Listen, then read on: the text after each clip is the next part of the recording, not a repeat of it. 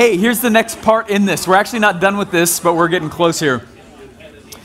Okay, you should have a list of changes that the customer has now said, yes, no, good, bad, I love that. What is this? I'm not clear on this. And a confused mind always says no, right? So you need this to be intuitive when they see it, right? So what we're gonna do next on this next piece, and this is so key, it's now time to iterate, because we've gone in and we've ideated, you've made the prototype, and now you've tested it in front of people. So the next thing to do is actually to go back to ideate. So we're gonna take one more round at this, it'll be faster this time, okay? But you're gonna go back and adjust the prototype. So now that you have that feedback, go back and adjust the prototype, and we'll take that spot. Sound good? All right, 10 minutes, see you in 10 minutes.